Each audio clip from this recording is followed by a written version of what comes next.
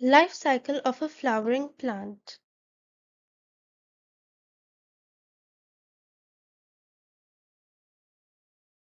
Carefully notice the pictures of these plants.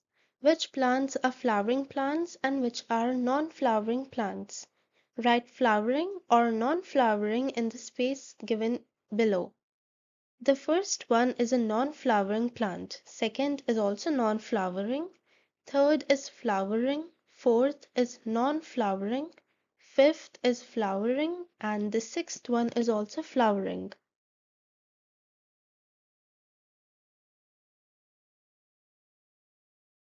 The diagram shows the life cycle of a flowering plant.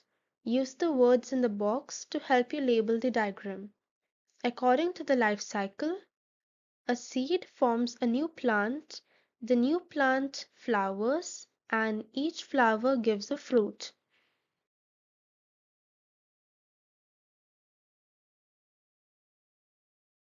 Identify and color in the different parts of the flower. Use these colors.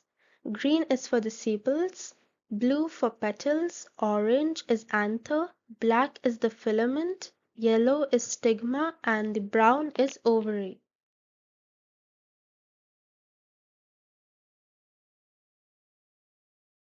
You can color it in your book if you have the book.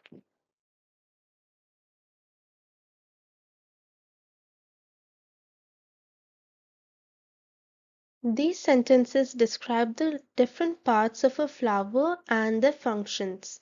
Use the words in the box to fill in the spaces below. The petals often have bright colors to attract insects. The male parts of the flower are the stamens. They make pollen in their tips, which are called anthers. The female part of the flower is called the carpel. It is made up of the stigma, which collects pollen, and the ovary, which contains the eggs.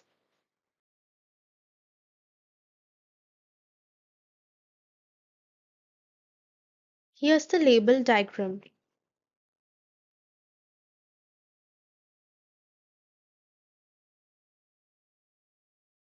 Write labels on the drawing for parts A, B, C, and D.